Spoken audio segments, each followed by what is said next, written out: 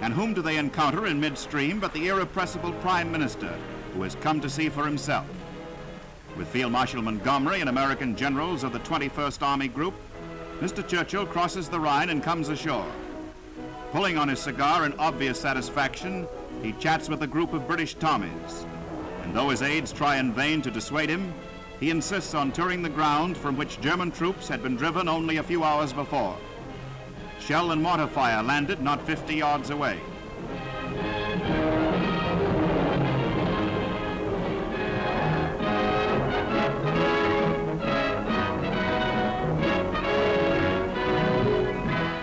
Later, he takes a look at German positions still under fire. With General Eisenhower, he watches the artisans of victory who, from east and west, are driving the giant blows, speeding the hour the whole world has awaited for over 5 bitter years.